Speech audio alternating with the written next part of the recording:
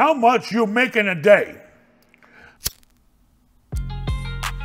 Welcome to comments. You know what the problem with all the comments are? They're too f***ing nice. Give me some bad comments. Give me this. Tell me, you know? Tell me. Don't be afraid. Oh, Ben, I love this. Blah, blah, blah. I like the guy's comments. They're great. I appreciate it. But there's got to be somebody out there with some hate and some frustrations and just want to say, you rich fat pig! I hate you! And maybe that'll make them motivated to get off their ass and make some money. Some people are motivated by pleasantness. Some people are motivated by roar. I'm a little of both. Ben, I'll put 100 grand into escrow if you can get a 6-pack abs, not beer, by March 2022. You can have it or donate it to a charity of your choice. He wants me to get a 6-pack. I'd be lucky if I get one fucking can out of this. Is he crazy? Sorry, Charlie, for 100 grand? No, but make it $1 million and I'll try. What age did you get into real estate? Well, that depends on what you mean. I mean, actually hustling real estate, I actually started, I kid you not, at around 14, my cousin was remodeling stuff with my brother, and they took me to work and handed me a freaking sledgehammer and said, tear out these goddamn walls. And the walls were like 100 years old. They were made out, it wasn't even sheetrock, it was lath and plaster, and the studs were like the petrified forest, and they had me busting down walls in big old Victorian or whatever houses in Westchester. Then I went in the Army at the age of 17, and in the Army in Germany, I made friends with this guy that knew there wasn't enough space on the military base to rent all the soldiers, so we had a housing assistance office. I'd hang around the housing assistance office, looking for guys coming over and looking for apartments to rent outside of the military base. I'd get them, I'd bring them to the guy that had the apartments, the German guy. He'd rent them something, you know, from a German. He'd make a fee from the guy that owned the property. He'd make a fee from the soldier, and he gave me a big, nice kickback.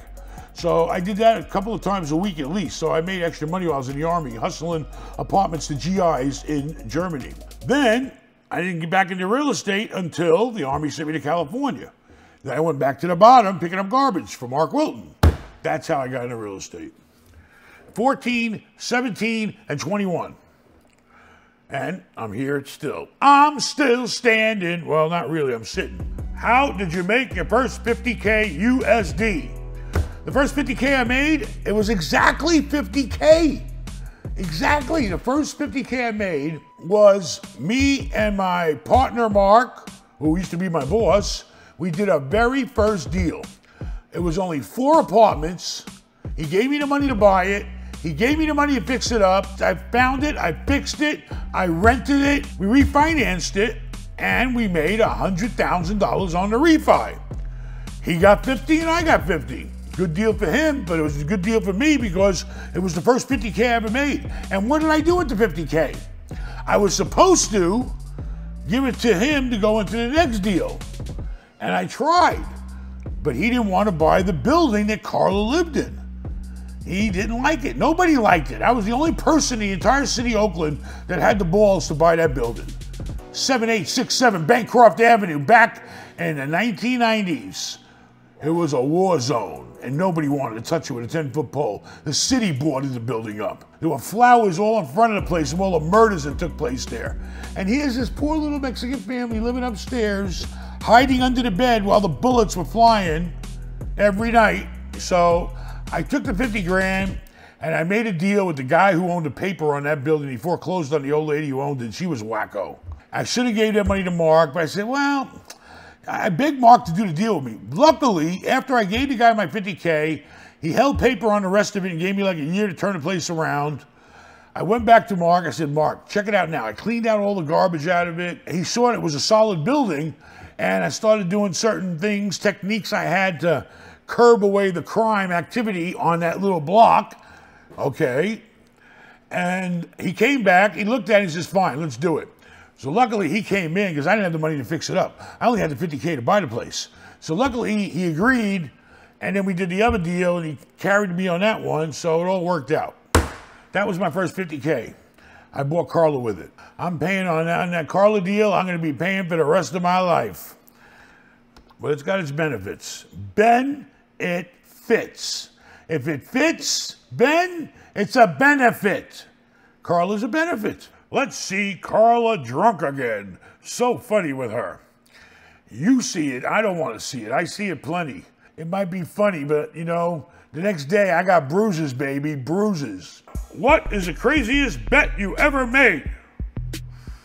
I only bet when I know I can win. The craziest bet I ever made, okay. I was invited to the owner's box at the horse race track. And I didn't want to look like a schmuck never winning, because I never win at that stuff. I mean, you can, but it's very hard. Who the hell knows which horse out of 14 is going to win? I was invited there, I had to get all dressed up, go to the owner's box with a bunch of big shots. They're all betting, people are winning and all that shit. So I said, you know what? I got to walk up to that winner's table, no matter what, and look like a winner today in front of all these big shots. So what did I do? I bet on every horse.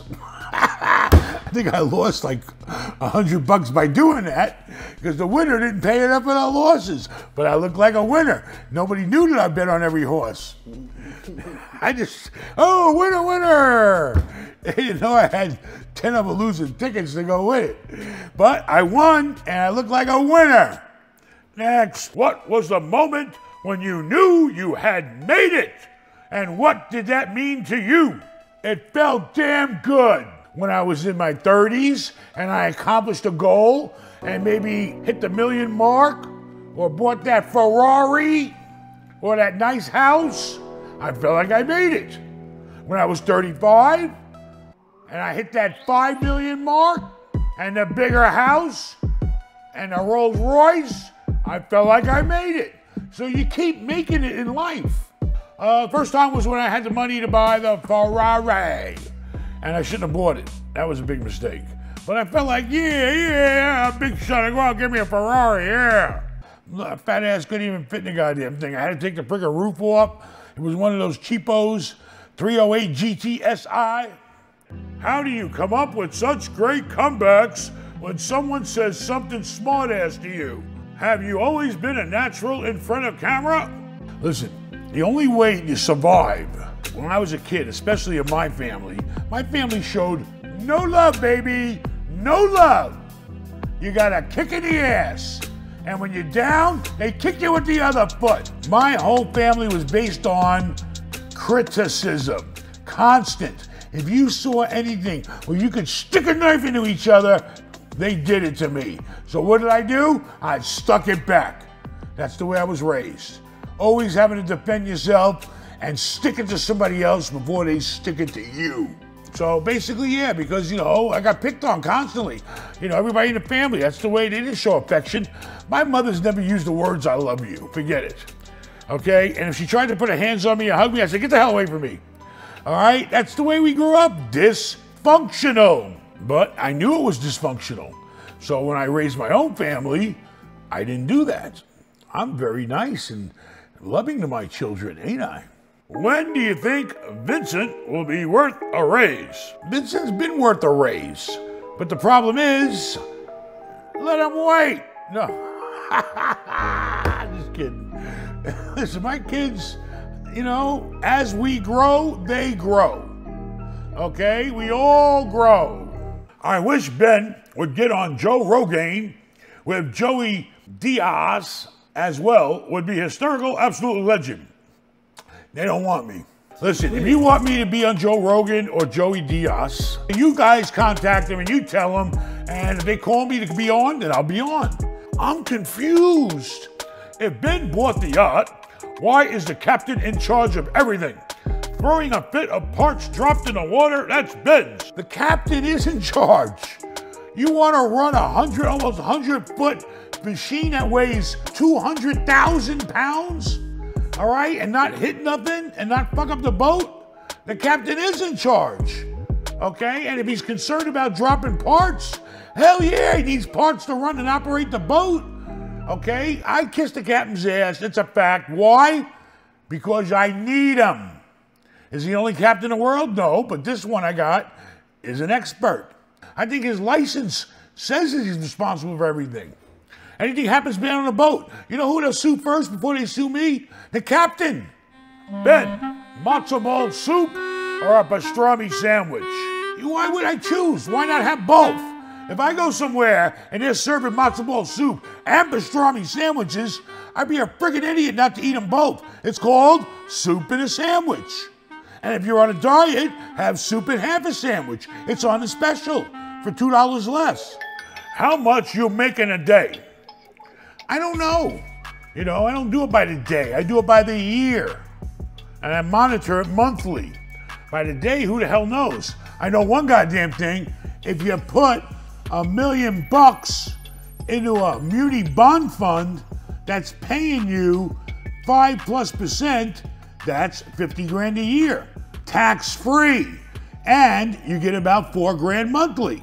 I know that much, but otherwise everything's by the year. Hotels are up and down. You make big money one month, you don't make shit the next month. During COVID, you don't make shit. And now it's slowly trying to creep up, but then we get knocked down again. Holy shit, the cruise ships are parked everywhere. Ain't nothing moving down in South Florida. I ain't been a day laborer since I was waiting to go to the Army at 17. Next, I stayed at Vincent's Hotel for 3.5 months recently in Fort Lauderdale and was there most of the day and only saw him one time. Talked to him, great guy, but Ben Sr. may have a point pertaining to the upkeep of this property. Well, number one, I want to thank you. If you stayed there for 3.5 months, it's a long time, and I do appreciate that. I'm sure if there was a problem, I know about it. And you don't see where people are at. Nobody ever sees me anywhere, but I'm working, ain't I? All right, you got to understand the business. Being there means you're not working. When you're not there, that's when you're in the back room getting shit done. So what were you doing for the 3.5 months you were staying there? I hope you weren't using my room as a place of business. John Lesniak. This guy is the most annoying person on YouTube. He is a joke. That's right, I'm a joke. Now you get it, you idiot. And I wonder how annoying you are, because if you're only person that can call me annoying is somebody who is annoying because they know what annoying's really like. Okay, yes, I'm annoying, and yes, I'm a joke. So you're absolutely right. Thank you. Ask for more aggressive comments. We need more aggressive comments. Let's get down to it. Come on, give us some good stuff. Please, leave comments. I will respond. I will reply if they're good. Give me something I can sink my teeth into. And hit the like button. Like, dislike. Didn't do enough begging for you, Rafal, or what? What else you want me to do? You want me to beg? You want me to get on my fucking hands and knees and beg so you can get some fucking money, Rafal? But, subscribe. Adios, amigos.